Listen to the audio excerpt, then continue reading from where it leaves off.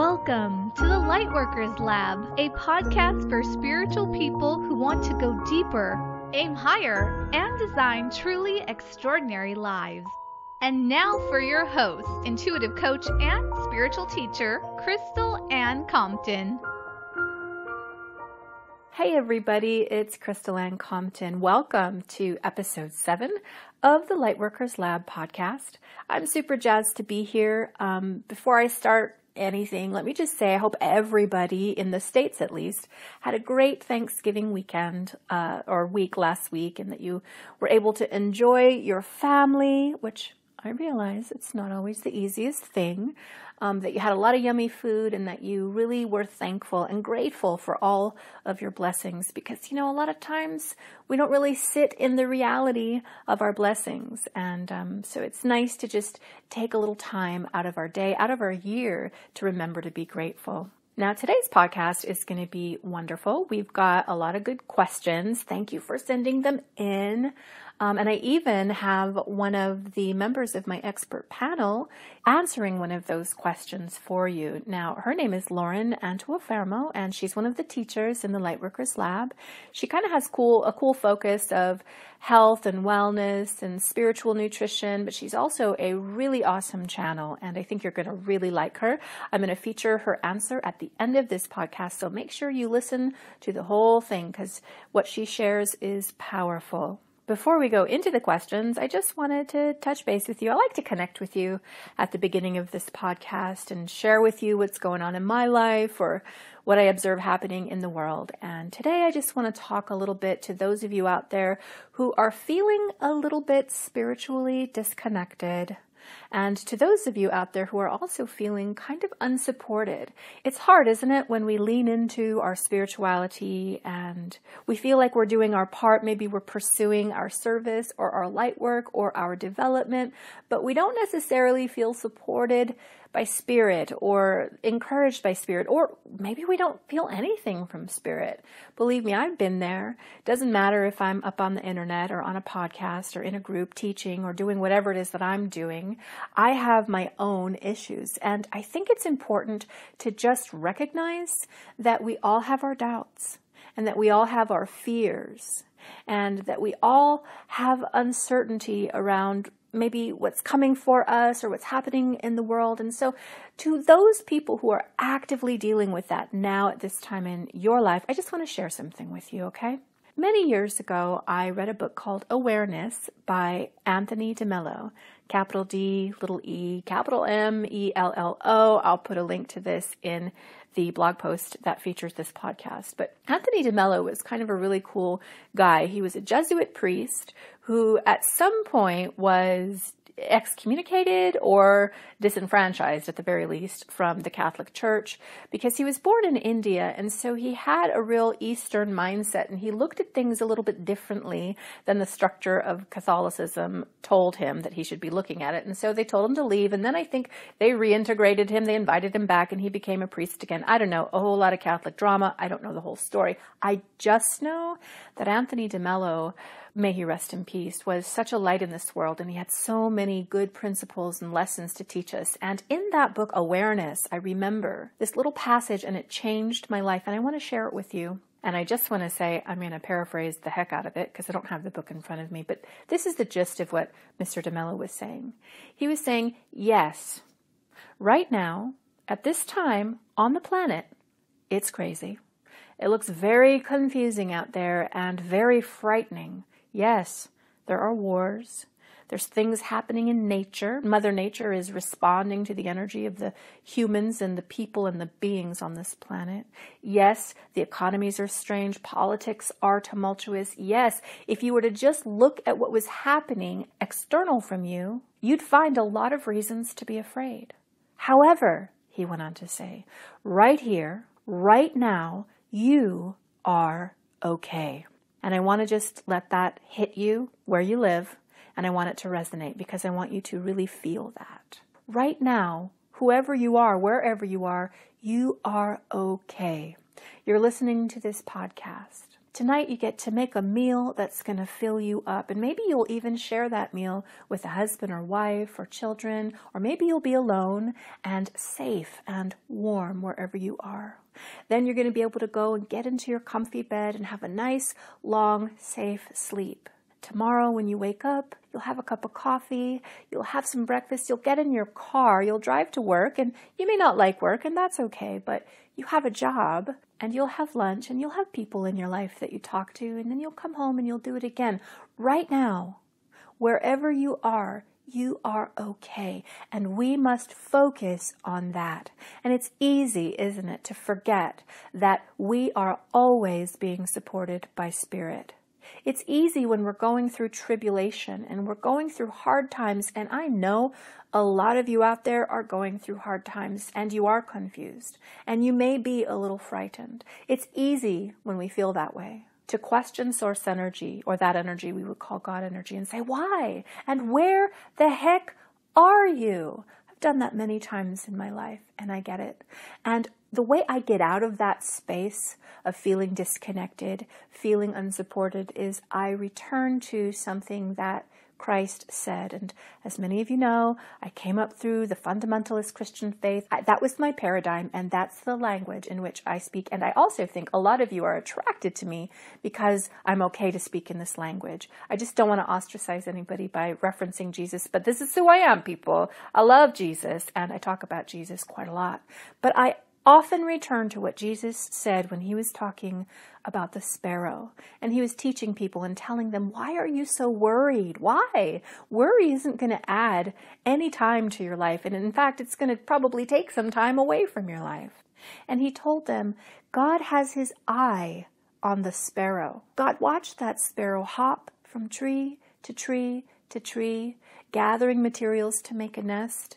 God watched as that bird had her eggs and hatched the eggs, and God watched as the babies began to fly and start their own lives. And God didn't just watch, God supported. God provided the trees, provided the materials. God has his eye on the sparrow, Christ was saying. That means he absolutely has his eye on you, and this is powerful. I've reminded myself of this so many times, but each and every time I do, I get emotional. I'm getting emotional right now. Because in this crazy world, in our crazy relationships, and as we are ascending and changing, and our vibration is shifting, and we are going through so much transition, it's too easy to forget that God has his eye on us. It's too easy to forget that God created this intricate system, this hierarchy of blessed light beings, and then gave them charge over us. He said, go take care of my people. And now we have emissaries, which are the angels and the guides and the ancestors and the friends and the spirit animals. God created all of this support for us. And he said, take care of my person because I got my eye on them. Now, if there's one absolute in which I truly believe it is that there is a God. And in our community, the New Age community, the metaphysical community, it can be kind of a controversial thing to say that because people attach this idea of God to various religions and systems, and they have reactions, and it can very quickly spin out of control. But if I know one thing for sure, I know that there is a God, and that God created us, and he did so with a purpose. He did so with a vision for us.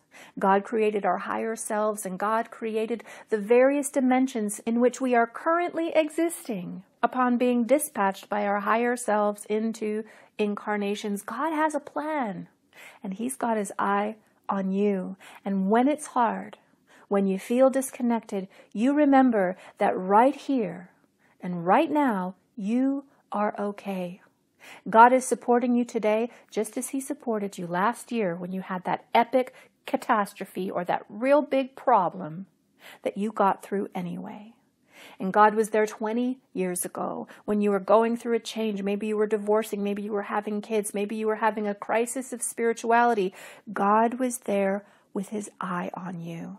And I often think of myself, 7-year-old Crystal, in the midst of an extremely abusive, crazy, violent family. I often remember that God had his eye on me, and he knew where I was going. And yeah, life was hard, and I had to learn things, and I had to overcome things, but that's life, my friends. We're all going to do that. We have to. That's part of the package. But through it all, 7-year-old Crystal, 15-year-old Crystal, 30-year-old Crystal, and now 48-year-old Crystal, God had his eye on me and had a plan for me. I want you to believe in the comfort of that, because when we believe it, that's when we begin to truly see the evidences of that in our lives.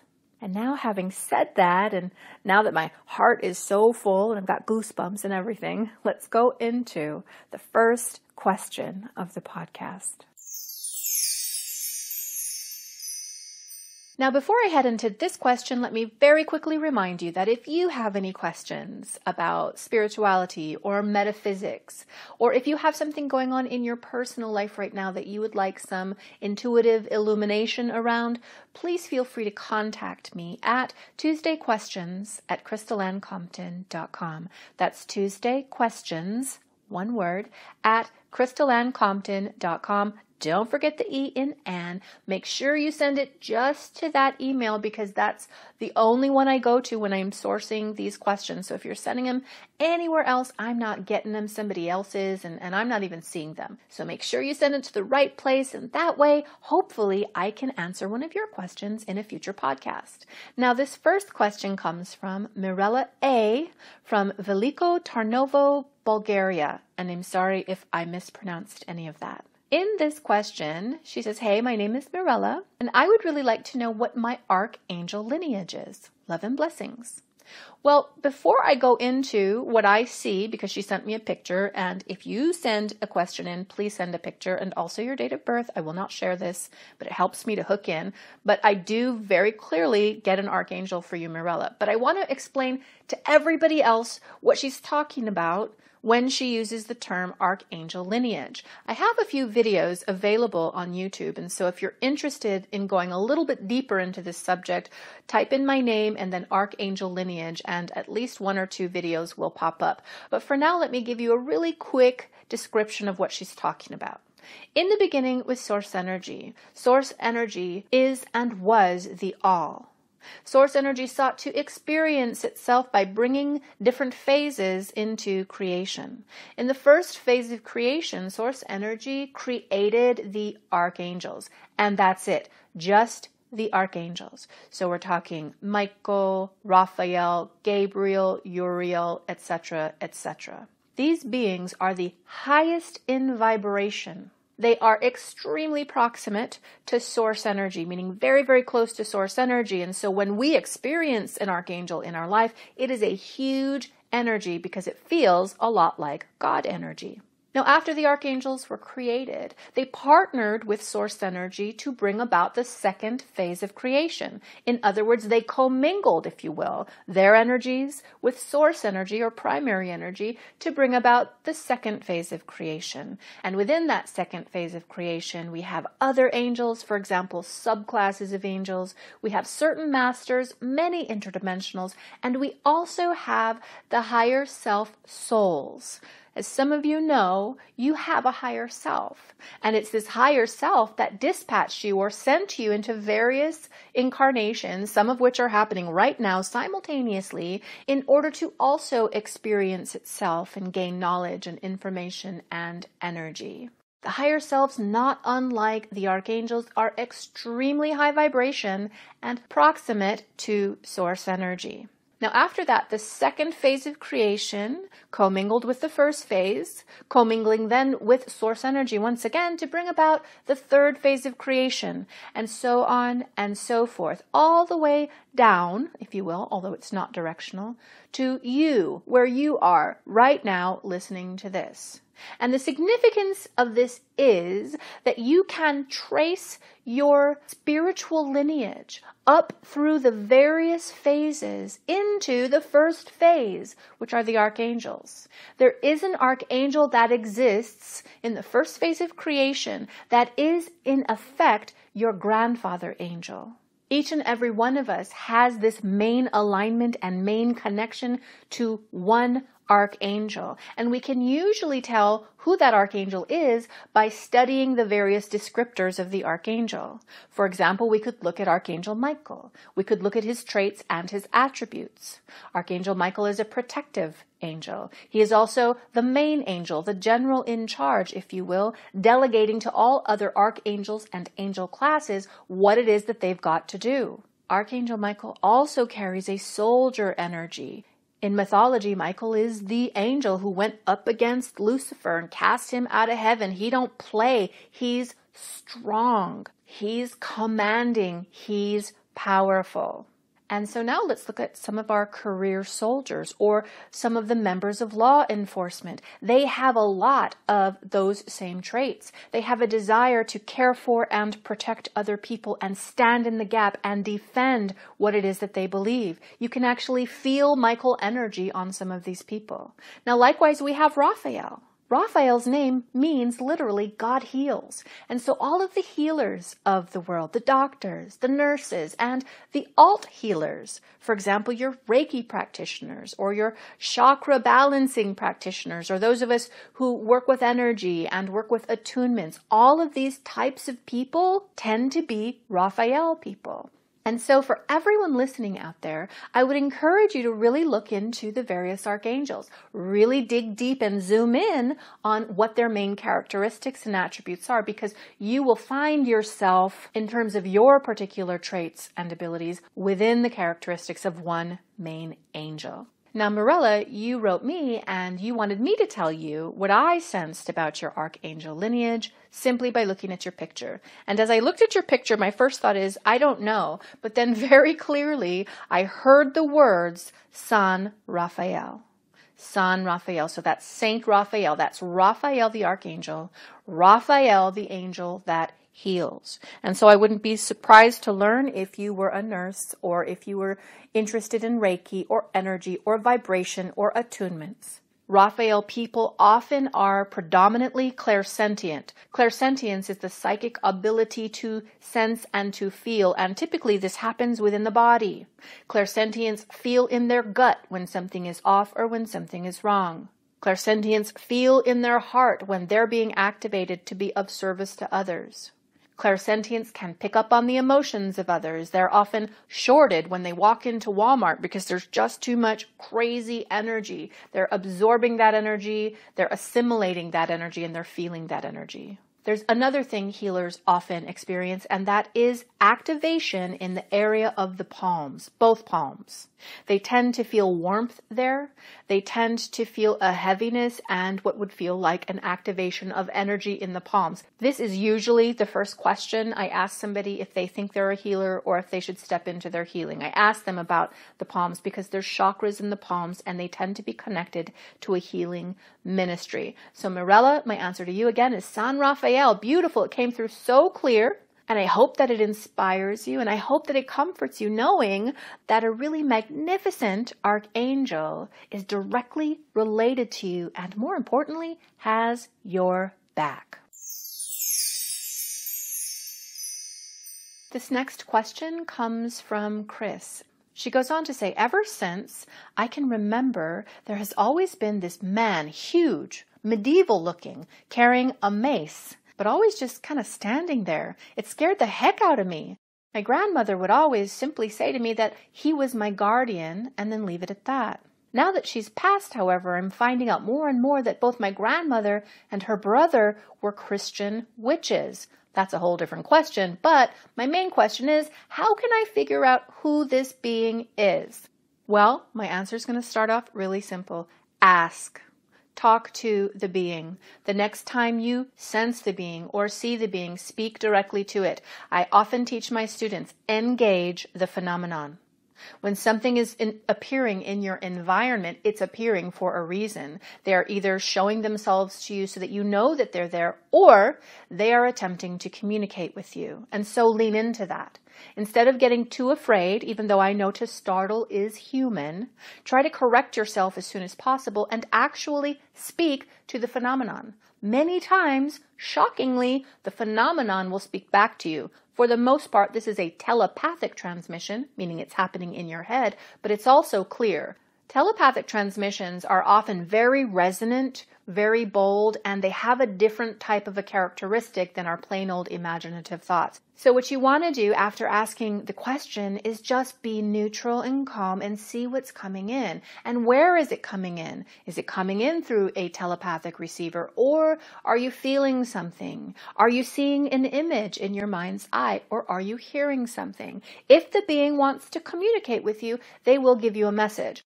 Now, sometimes I will say they will not speak to you at that exact moment, but they will appear to you in a dream. Remember, the dream mechanism is the easiest way for any spirit to communicate and interact with us. All they have to do essentially is access the channel that's created from the pineal gland up through the Akashic, through the various phases of creation, all the way up to source energy. It's this huge glowing channel of light, and they can access it or spike into it and then ride it all the way down into your consciousness. I know this sounds crazy, but this is actually how it works. They ride that channel all the way down into your consciousness. This is the channel in which we get our downloads and our other spirit information. But this is the main channel that spirits use and guides use and past loved ones use in order to access us. So again, let me say, speak to the phenomenon, engage the phenomenon, and ask the being, who are you and why are you here?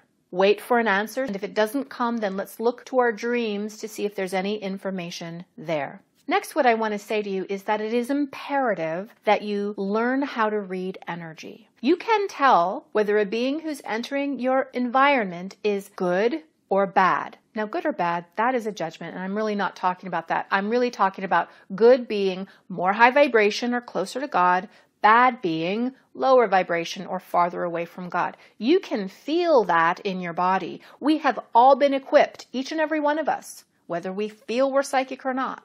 We have all been equipped with the receivers necessary to read energy, and you've got to start getting real good at this. Because the next time this being shows up, I want you to hook into the energy of this being, and then from a very neutral standpoint, not judging it, not all scared and crazy. I want you to feel the energy. Does it feel good?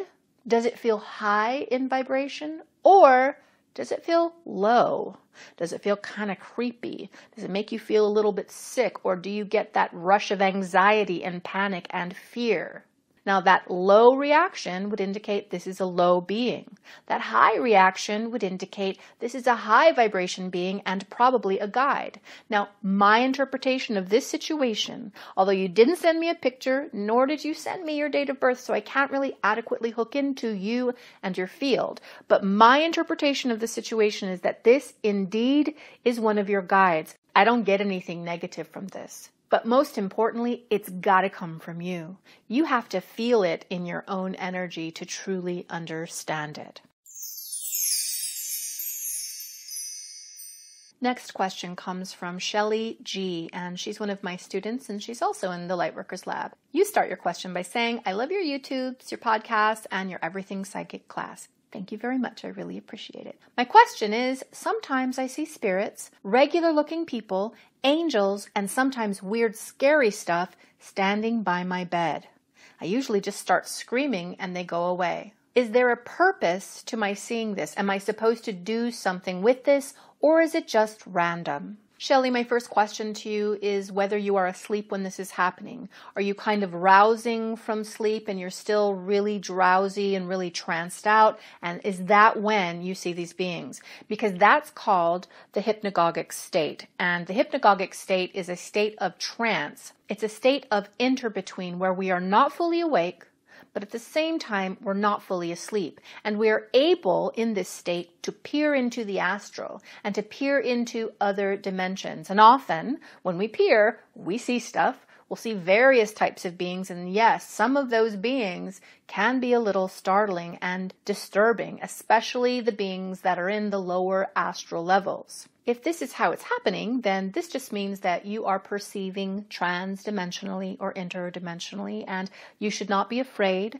What I want you to know is that the astral is a thought form reality, and as soon as you think it, it is. And so if you do get scared, you can immediately call one of your angels. You can immediately ask that the being goes away. I've even known students who have blasted the beings with love energy or a big beam of blue light just to get rid of them. You can do whatever you want because it's a thought form reality. I only mention this because you do not have to be afraid. You are in control of that experience, but you have to realize that you're in control. Otherwise, it can be downright frightening.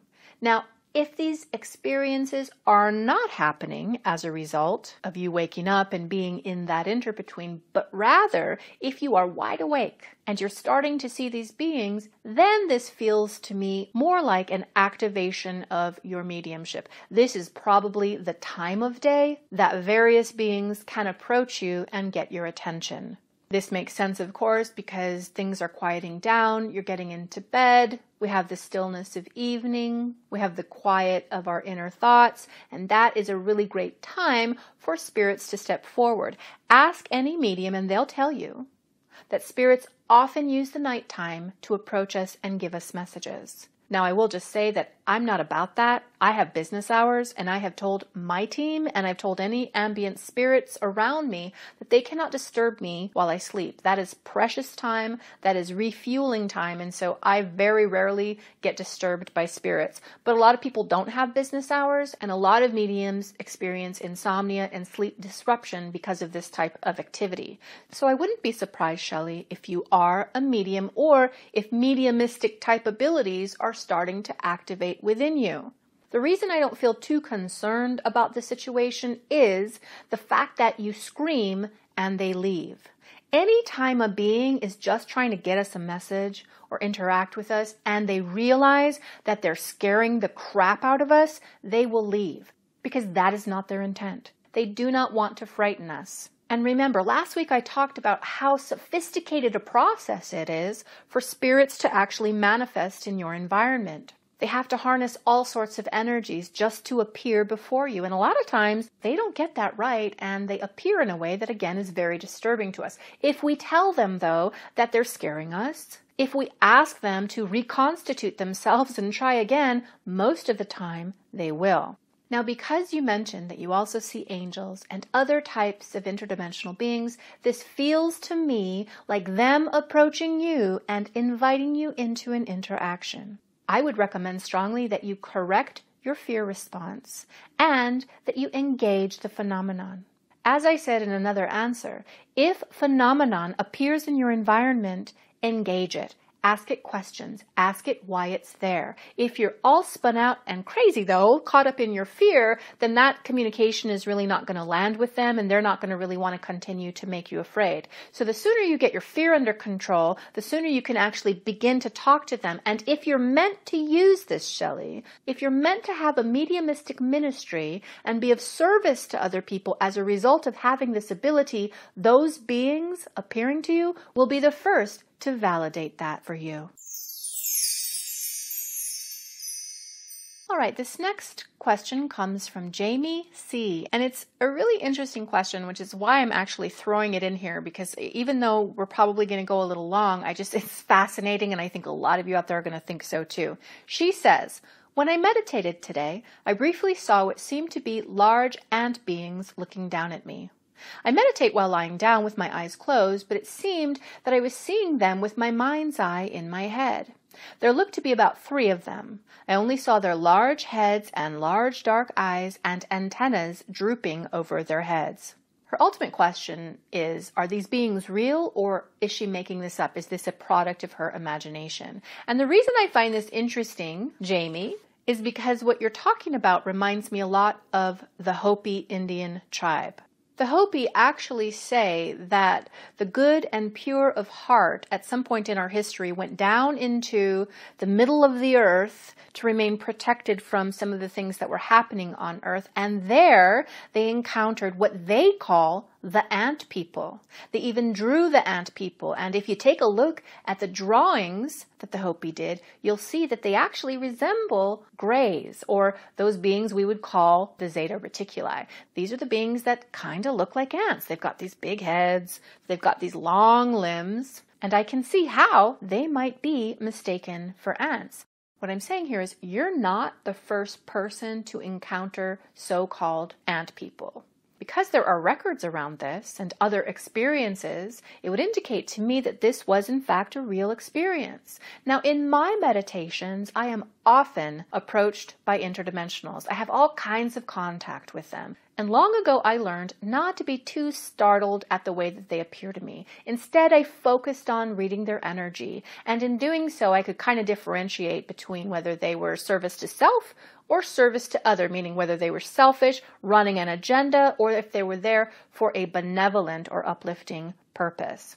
I would recommend for you, if you encounter these beings again in your meditation, that you too would read their energy and see how these beings make you feel. And just as I've said a few times, engage the phenomenon.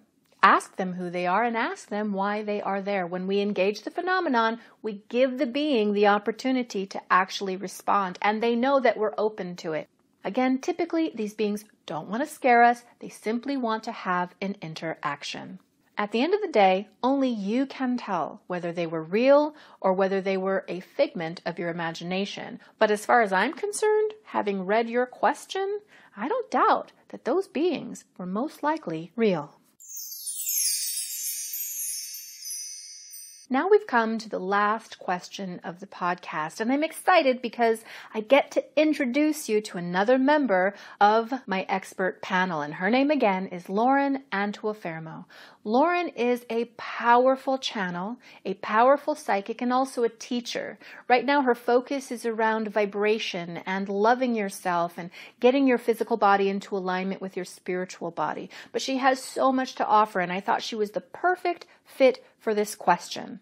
The question comes from Sydney H. from Freeburg, Pennsylvania. She says, "My question is regarding my illness, which I have suffered from for almost 2 years now. I believe that I made some kind of a spiritual agreement before I was born that put this illness in my path. However, it very much limits my ability to connect with and help others, which I consider to be the most important aspect of my life. Is there a way to get past these agreements if we learn the lessons that we're meant to? I want more than anything to regain my health, and so do you see this as being a possibility, or am I meant to stay in this place of sickness for this lifetime?" Now, before I kick it over to Lauren, I just want to remind you, Sydney, and of course everybody else, that Lauren is not a doctor and I am not a doctor. Any answer that we give to you, if you're asking a question about health, is coming from a spiritual perspective.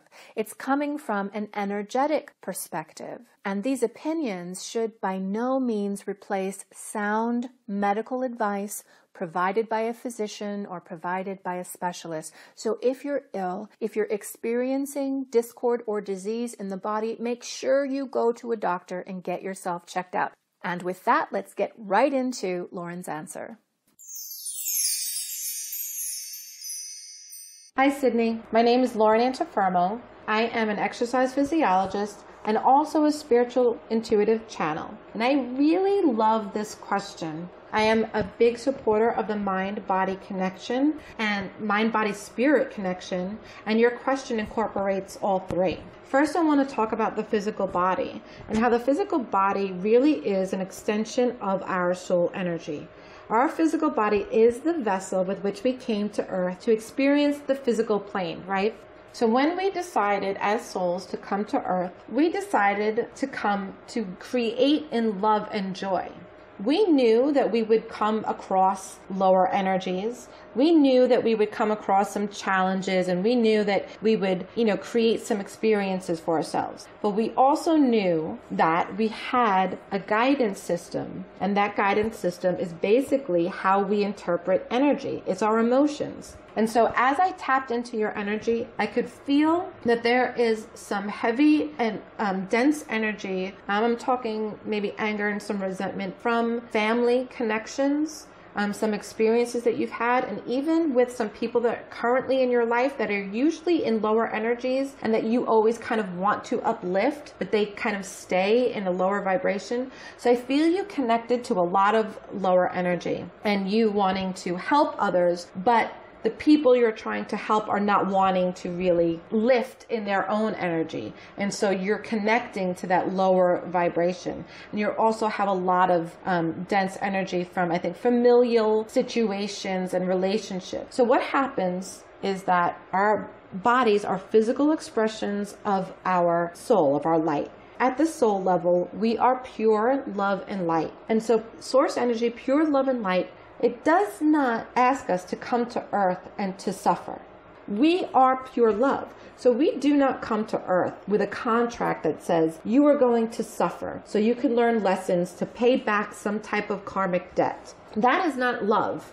Love is coming to earth in order to expand and grow in love and to create in love and to use your emotions to understand what is loving and what isn't. So the emotions that you're holding on to have manifested in a physical condition in your body. What we want to say is that, no, we do not see you having this condition for the rest of your life. We see that as you move away from feeling as if you must hold on to burdens or hold on to resentments or hold on to anger or try to communicate with people that are in lower vibrations, as you move away from that and communicate with people that want your joyous emotions, that want your joyous, validations, that want to be with you in the energy of higher frequencies, those are the things that will align with your body, and your body will react to that energy.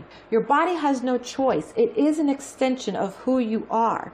Your emotions are an indication of where you are vibrationally. And if you stay too long in a lower vibration, your body will reflect those negative vibrations in the form of an illness, in the form of pain, in the form of feeling tired, weighted down, exhaustion.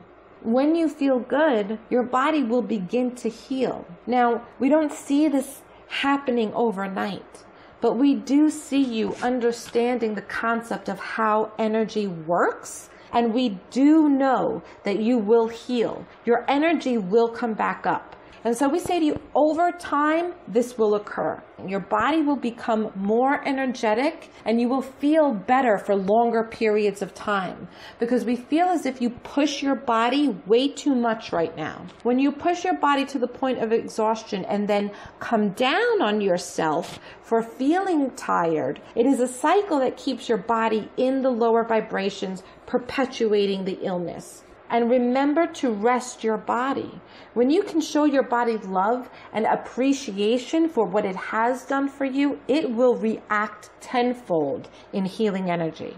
And for you, we see it happening quicker than you even imagine, yet it will not occur overnight. Remember that love is being on earth and creating in joy, not learning lessons of suffering.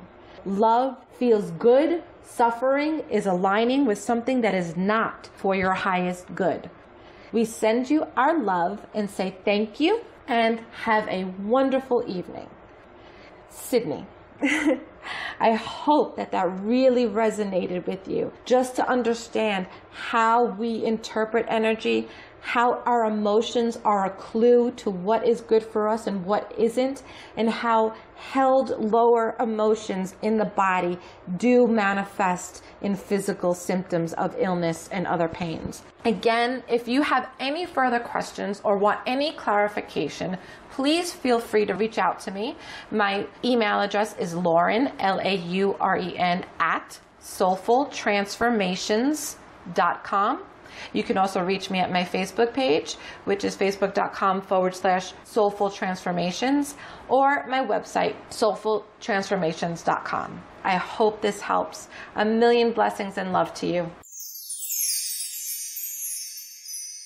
Thank you, Lauren. We really appreciate you taking the time and talking to Sydney. And I know that your answer is going to hit home with a lot of people out there, because so many of us are struggling in the physical body. And I have to tell you that the more we do our spiritual work, that the more we attempt to occupy our light body, and spend less time in our physical body actually is going to fall out of alignment, and we are going to experience illnesses and disruptions and dissonance and disturbance in our physical body. Now, on that note, I just want to cover a couple of different things before we close this podcast. First and foremost, there are still 4 available scholarships, and these scholarships are for the people out there who really want to take one of my classes, whether it's Everything Psychic or All About Angels or Supercharge Your Life with Symbols or even the upcoming Blueprint class. You really want to attend one of these classes, but for whatever reason, you just don't have the resources right now.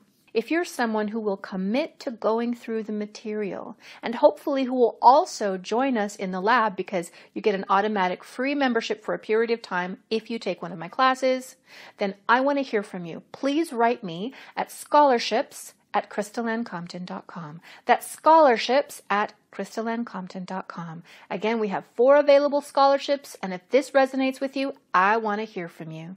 Last, I just want to let everybody know that this is the last week that we are signing up people for the Blueprint class. To be quite honest with you, we're already kind of at capacity, but I know that there are others out there who truly could benefit from this class. The Blueprint will give you the structure that you will need in order to give something like a psychic reading or a Reiki session or a healing session, a coaching session, etc. If this interests you, make sure you check out crystallancompton.com/blueprint-class-information. This is the last week you can sign up, and if you are interested, make sure that you sign up ASAP. And on that note, I hope to connect with you next week for episode, 8 of the Lightworkers Lab. And until then, I hope that you're having a beautiful day wherever you are on the planet today.